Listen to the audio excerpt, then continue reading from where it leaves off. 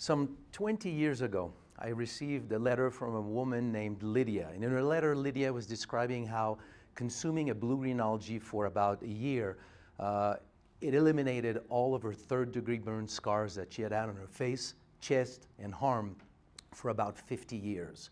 So the understanding of what this blue-green algae was doing in the body is really what led me to stem cell research. So we'll talk about stem cells.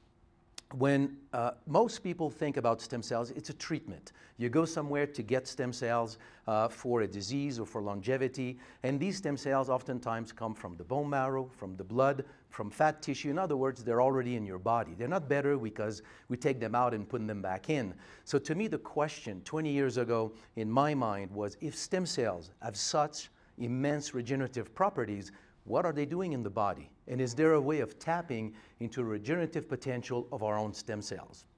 But before I answer that question, I think it's important to establish the crucial importance of stem cells in human health by positioning them at the two extremes of what they represent for human health. On one hand, they're absolutely incredible regenerative potential, and on the other end, the extreme limitation that they impose on human health. So let's start with the first one, the incredible potential of stem cells.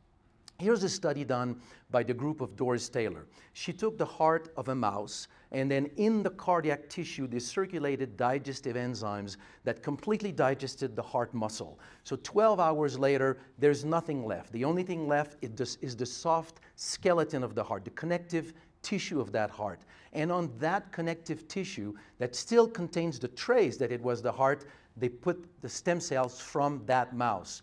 And within about a week, they had a beating heart and a test tube.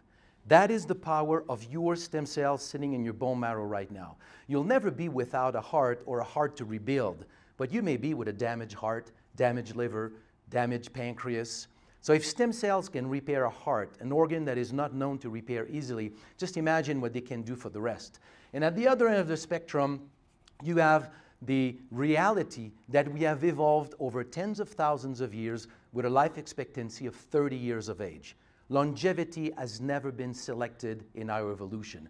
Our power to heal was not needed beyond 30 years of age. So today we're born with red marrow that makes stem cells, and as we age, that red marrow converts into fatty marrow that does not make stem cells. By age 30, we've lost about 90% of our red marrow.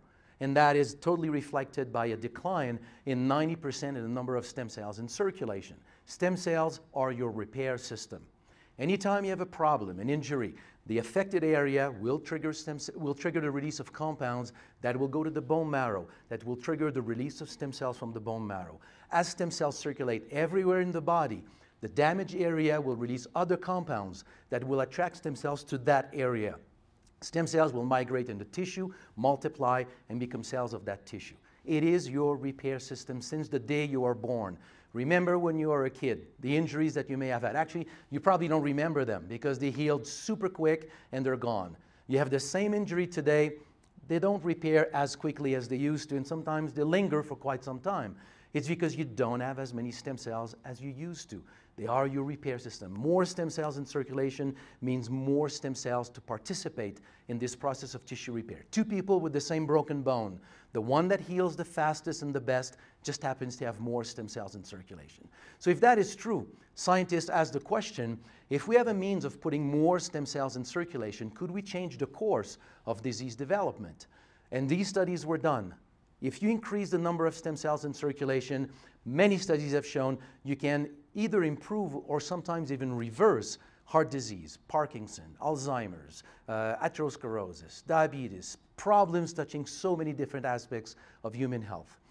But I think that the greatest discovery in the field of stem cell research for you, because it touches every single one of you, is that yes, stem cells are the repair system of the body, but they are also the maintenance system of the body. When you are 60 years old, you don't have a 60-year-old liver, 60-year-old pancreas, or 60-year-old heart. Everything is constantly going to a process of tissue turnover. You have a new liver every 2-3 years, new skin every month, half of a new heart every 25 years. Turnover means you lose cells every day, and you need to replace them in order to maintain organ function. That's the role of your stem cells. By age 30, you've lost 90% of them. Somewhere in your 30s, you discover you're not Superman, you're no longer Wonder Woman. From that day, you don't have enough stem cells to replace what is lost. And from that day on, you start to accumulate a deficit that will result years down the road into some sort of age-related diseases. So this understanding of the stem cell development of disease, stem cell part of disease formation is something I published 10 years ago. And in that paper I was suggesting there's one way to test if this is true. Let's count the number of stem cells in people who have developed all kinds of age-related disease, and let's compare that to healthy people of the same age. And today, many of these studies have been done. If you count the number of stem cells in people who have developed heart disease, cardiovascular disease, diabetes, lupus, erectile dysfunction, high blood pressure, Parkinson, Alzheimer's, and the list keeps growing, these people all have 50% or less than the number of stem cells that you find in healthy people of the same age. So the conclusion here is more stem cells in circulation means better ability to repair and better ability to keep the health that you have today for the decades to come. So how can you put more stem cells in circulation? Fasting more than 3 days will put more stem cells in circulation, or intense physical activity like running a marathon. You cannot fast all the time, and you cannot run a marathon every day. So how can you put more stem cells in circulation? And that's really my work for the past 20 years. So the blue-green algae that Lydia had taken that removed all of her scars, I also had other stories from people who reported repair of heart disease, cardiovascular disease, diabetes, the brain, the lung, so many different aspects of human health. We had no understanding of how it was working. So we basically hypothesized, so we are in the early days of stem cell research, we hypothesized, what if that plant was working as a stem cell mobilizer, putting more stem cells in circulation? So we acquired the equipment to count stem cells, and we started to test this plant. And very soon we discovered that indeed this is how this plant is working. It is putting more stem cells in circulation about an hour or two after consumption. So after documenting that this plant was having an effect on stem cells, knowing that we have evolved in symbiosis with the environment, there has to be other plants having an effect on stem cells. So how do we find them? So we looked at plants that had been associated historically to a broad variety of health benefits, and we tested all these plants. And as we engage into this whole process, it led me to go to remote areas of the world, places that don't necessarily have access to the general marketplace, if you want, of the world. Like, what are they using on the Tibetan plateau? There for many kinds of problems. So you have sea buckthorn berry, utilized in traditional Chinese medicine, Tibetan medicine, Mongolian medicine, used for heart disease, cardiovascular disease, lung disease, diabetes, and to help people repair from bone fractures and burn to the skin. You look at the spread, it's telling me we probably have an effect on stem cells. So we tested an extract from sea buckthorn berry, and we documented that it significantly increased the number of stem cells in circulation, something like 40% within about 2-3 hours of consumption. Then we went to, I worked with scientists who went to Papua New Guinea, South America, Madagascar. And in Madagascar, they have a product that is made for centuries. It's called Vahona. They have in Madagascar about 60-something species of aloe, but there's only one that they use to make this product, Vahona, and it's Aloe macroclada. It's been used for all kinds of disease and to help older folks work in the field in their 80s, 90s. So we developed an extract from Aloe macroclada, we tested it, and so far it's the plant that is giving us the greatest response in terms of an increase of stem cells, number of stem cells in circulation, up to close to 100% increase. That means doubling the number of stem cells in circulation. You take a dose of that product and you've put about 10 million additional stem cells in your blood circulation. Sit down with that number and what it means when you do this for longer periods of time. It really boosts the body's ability to repair.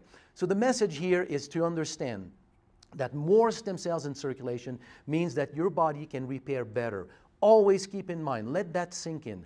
Your own stem cells can rebuild a heart. You will never be without a heart, but your stem cells can do a lot of things, you know, that would equate to that kind of power. So more stem cells in circulation means you can repair better. Keep in mind, this is your repair system. What do you do when you have a cold?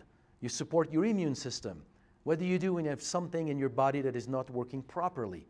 you tap into your repair system. It's just that this is a novelty. The last system was documented in the early 1900s. A century later, we discover we have a new system that we did not even know we had.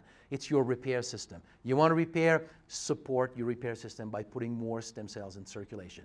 If you have more stem cells in circulation today, you can repair better with the problem that you have, but you can keep the health that you have today for the decades to come. There you go. Thank you.